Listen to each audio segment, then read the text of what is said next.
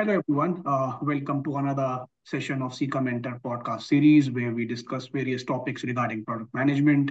I'm Dhruv Gupta, your host for today's session. Also, today with us we have Ravi, who's been working as a lead product manager at Exotel and has been working on enhancing the end user experience for the B2B customers for more than 10 years. Welcome to today's podcast, Ravi. It's a pleasure to have you here with us. Like Westro. So let's start with introductions. Why don't you introduce yourself, Ravi? Yeah. I started with I've gone through product management as an unconventional route. I graduated from IIT Guwahati, and the first job that I got was into as a assistant product manager for a telecom customer, and then that went to B2B kind of a role. So I worked there for a few years, and then moved to solution consulting because I wanted to get my hands dirty. And then I have been doing this shuffling between tech consulting and product management. I had worked with multiple customer experience companies, CRM companies, and worked in a company called Customer Experience Labs, which tries to improve the overall CX metrics that the organization measures and how to improve that. And currently working at Exotel, which also is sort of a customer experience company, as a lead product manager. So the next one is what motivated you to transition from tech consulting to B2B product management? Yeah. Uh, so Understanding a feature, a product feature can have a significant impact in terms of consulting as well. For example, over the periods of you doing consulting, you understand that lack of a particular functionality can what do you say uh, block you from a lot of use cases that could have been solved. Having that kind of a pain and understanding the domain and everything, you get an essence of how what the product should have ideally been, from a lot of use cases that you've been hearing. So uh, to make myself unhandicapped and making sure that nobody else faces such kind of constraints, I wanted to ensure that this side of feedback is also gotten into the product. Yeah. I mean, it's an exciting journey, when I hear that you were there in consulting and then obviously in consulting you solve customers' problem, which is you get a lot of use cases and then you try to build your solution out of it, right?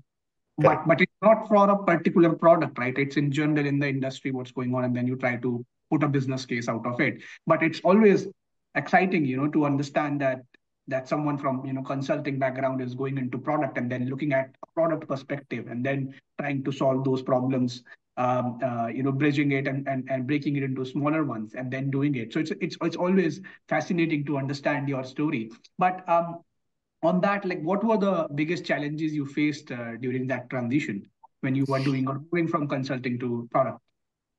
Yeah. So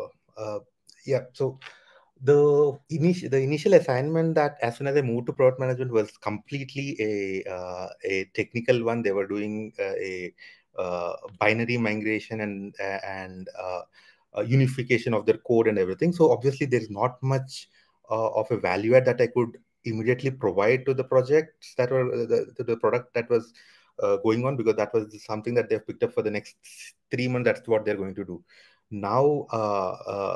Where so I saw where my skills can be helpful, so I started using my project handling skill support. I started handling the communication. I started handling the negotiation, and I feel that PMs are responsible for the success, not just shipping the features, success to the product overall. So uh, so from that standpoint, it helped me get into other areas of the product, including support, communication, understanding my customers, and all of that. So that although the feature building part wasn't the primary goal at that point of time, but it took some time. I used to think that knowing, having the technical know-how is somehow superior to having a domain knowledge or any of these things. But ultimately, slowly I realized that PMs, all that need to do is need to have a story to tell, and not knowing the exact technical know-how somehow frees you from the constraints to think beyond. And there are many folks who excel in the skills of technical know-how within your team. So you just need to complement their other skills. And I have always tried to optimize the dev effort from my end. That's it. Yeah, yeah. No, it's a great combination in my understanding that you have a technical background as well, whereas you can also think from users point of view, and marry that, right? And then again, it's a great skill to have to understand developer problems as well, and then maybe wherever you can give your inputs in terms of technical know-how and solutioning wise as well, which is more the domain of development or solution architects, right? I mean, yeah, I mean from functional point of view, yes, the product managers will have a greater say as well, that this functionality should behave this way. This is what we are trying to achieve. But it's great to know that you coming from development background always had that impact and a positive approach towards it. Yeah, so I was saying that me coming from a technical consulting did not need to get into the hands of or shoes of a developer, right? So, but initially I felt that that was something that was required as an immediate step, but later I realized that that's not the case, because Mm. developers are already good at what they're doing. You just need to complement them with your understanding of whatever you saw in the domain. You need to be able to tell the stories, make them empathize with the use cases that you're bringing onto the table, so they understand the domain very well and building for the right problem in the right manner. Yeah, yeah, completely. And so on that one, how has your experience in tech consulting helped you shape your approach for product management, etc.? Is there a specifics to it which would be great to know?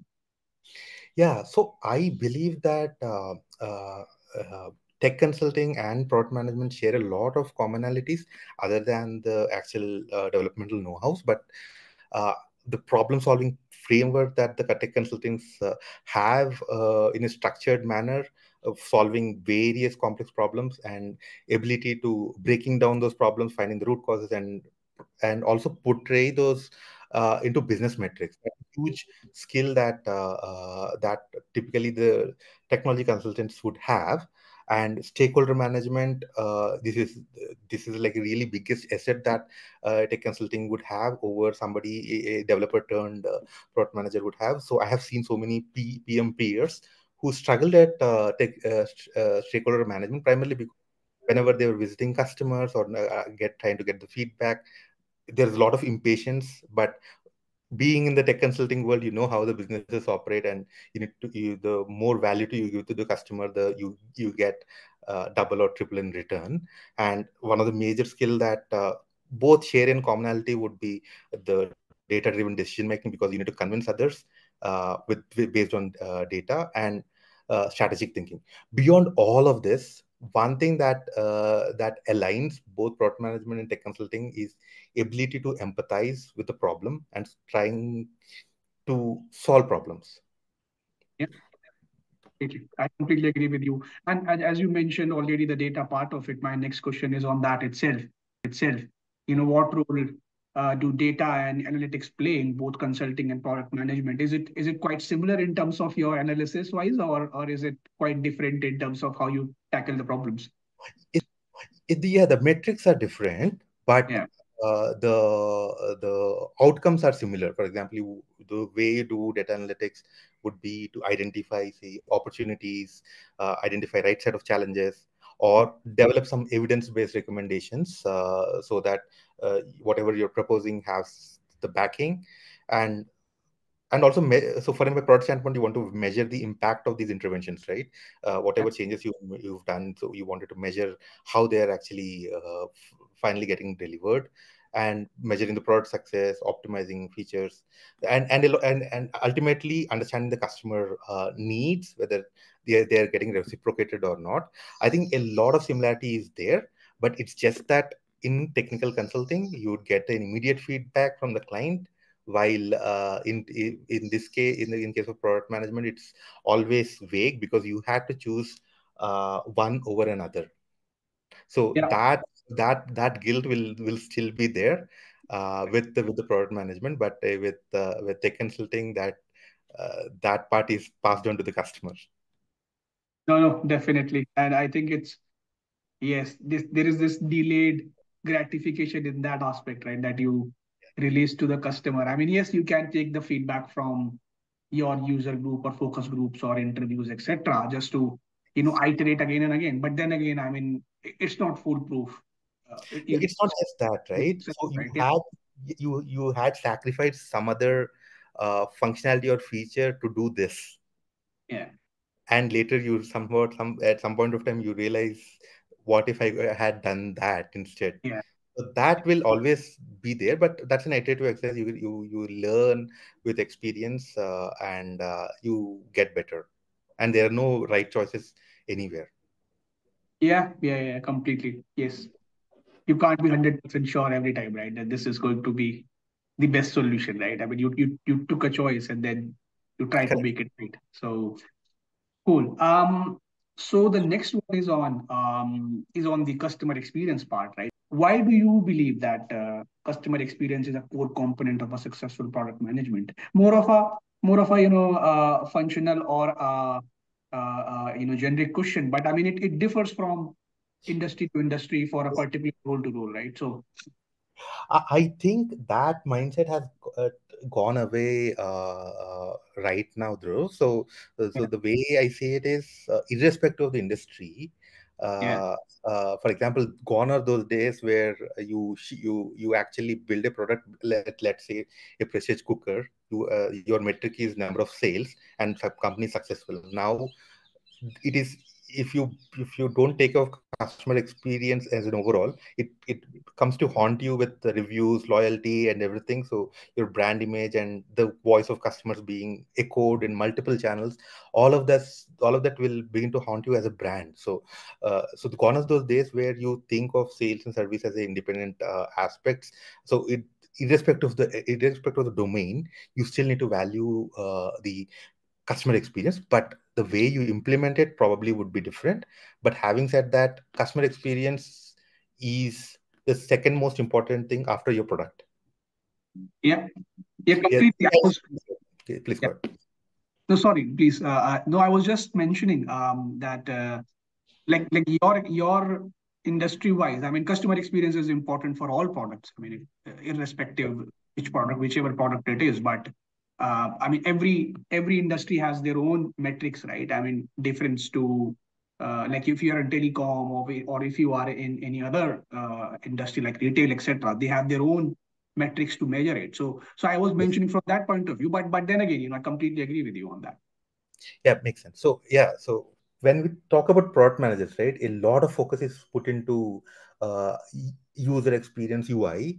But the moment you start talking in terms of customer experience, right, it gets you and gives you the real value that you're actually delivering to the customer, because you may build the most wonderful UI, but your delivery sucks or your support sucks, and then you are bound to fail. So I had various products that I've used, which had a very bad and pathetic UI UX, but had an amazing delivery. And I had because I don't need to ever reach to the brand again, because my product is getting delivered on time. I'm facing no issues. I have built loyalty of that brand, and slowly they started to improve upon the other metrics. So when I say customer experience, it's an amalgamation of the entire UX, the customer support, the communications that you do with the customer, including promotions, loyalty, and everything included. To the delivery and he has experienced that product, right? I mean, everything in between comes. I mean, yes, as product managers, we might not be owning everything, but I agree to you that it's the entire process or the entire journey from users' point of view, which counts as a customer experience, etc. Great. So the next one is also quite an important one. That how do you ensure customer feedback is integrated into your product development process or essentially the iterative process of taking feedback and then improving your product again and again? Yeah. So the way I see it is that if customer experience is not getting incorporated into the product, then it is organizational changes that are required, not just a product management or a product manager as a function or a person. So unless you have that ecosystem in place, you will not have because unless that is the metric that is getting counted, you would not be able to bring out the value of incorporating that into the product itself, because ultimately everybody needs to be aligned to this particular process. So as a product manager, it's important for you to have this goal convinced, collect your own individual research and individual reviews and everything, do a complete study and understand how they are doing better because they're incorporating all of this information, and how all of these functions in total come alongside with the ensuring customer feedback is integrated into the product, because customer feedback can be about the product, can be about support, can be about a lot of things. But as a product manager, I believe that it's your responsibility to ensure that all of these are getting incorporated at the organizational level, and you do your piece with respect to the product. So there are various tools that are available. You can track NPS, you can track, you can do surveys, and metrics can be many. But having said that, having that mindset and willingness to accept it and continuously track, because we may think that a minor feedback is not very important, but just listen to it, and the moment you listen to it, it keeps coming back from a lot of customers, and you start empathizing with that use case, and you start building that problem, because this is something that you would not probably get from complete analysis. Market would not be saying that, but your customers are saying it. So it can ultimately be a differentiator feature for your product. Any use case where improving customer experience has significantly impacted your product success in terms of whatever releases you have done or any product release?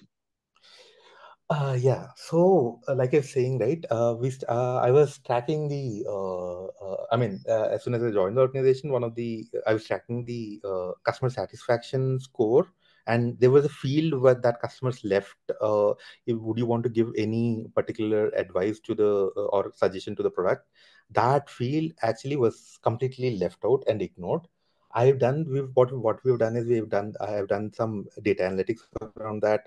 I try to understand emerging trends and all of that, and we are Take your advice, what would you give to all the aspiring product managers on maintaining a customer-centric focus, right? Because that's the important thing, that when you work on a product, right, it's important that you think from customers' point of view and from users' point of view, and then try to launch any feature or launch any update to your product, right? So, what advice would you give to the aspiring product managers? yeah. The main advice would be ensure that the organization is convinced enough to focus on having customer experience as a goal. And second is always be a lookout for feedback. It can be any source that is there.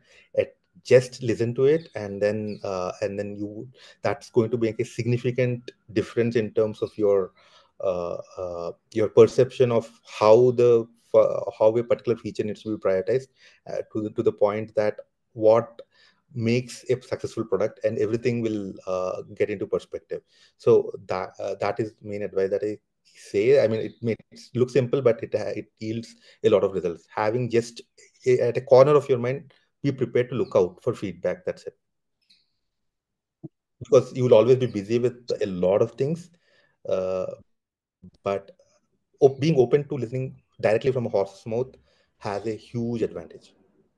Definitely, definitely, and be conscious of all the channels where your customers are, right, within your marketing or sales channels, etc. Right. So be conscious of that, and then take feedback, right? You either through social media as well, right, and all the channels wherever your customers are giving you inputs regarding your product, and plus, as Ravid also mentioned, that you have various other tools as well, which gives you that data. I mean, there is qualitative data, but then there is quantitative data as well, which gives you a lot of understanding of the user behavior. So Definitely. Now, the last question which I have for you, Ravi, is that what advice would you give to aspiring product managers? There are a lot of people who are trying to move from consulting to product management. So for them, what advice would you give, and they can make this transition easy? Okay, so I would say gain a basic understanding of software skills. I mean, pick any language, try to build a minor app from start to finish, and then try to understand a typical software development cycle from starting to finish until the unit testing, integration testing. Try to understand these terminologies and understand how this entire cycle actually goes in a typical product company. That is something that will build your confidence to take the next step, and definitely build upon the one of the huge asset that the consulting guys will have is a domain understanding. Try to build on that and think from a product point of view, and then just take a leap. You are more prepared than you think you are, but ensure that you know how to crack an interview. That is a completely different skill than actually doing product management or for that matter anything. The way I say it is, in the interview just add your sophistication in terms of understanding the domain and understanding the problem solving skills that you already have. The way I see it, the first shift probably would be slightly difficult, but the rest should be a cakewalk for you. But yeah, like I'm saying, try to build that initial software skills, and then know how to crack an interview and take a leap.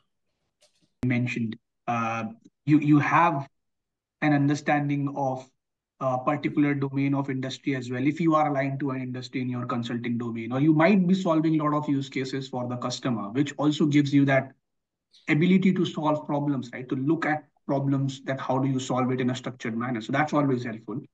And Yeah. the other reason is, as he mentioned, that try to, if you are chasing a particular domain of product management in a particular industry or in a particular area of expertise, then try to see what all products are already available there. Try to go through all those, how the user journey is on those products, etc., which will give you a mindset. Okay, there are gaps, right? There are a lot of opportunities here, we can improve, etc. So build that mindset, that how do I solve this problem, even in the existing products. So there are all existing products in that particular domain you can look at, and then, as he mentioned, you can start building your own app, etc., or a small product as well, whichever way in your domain of expertise you think that you can work on, and that you can always showcase in your interviews as well. That I worked on this, and I tried to solve this problem, and this was the end result. But always measure, as Ravi mentioned, that it's an important aspect in product management, that you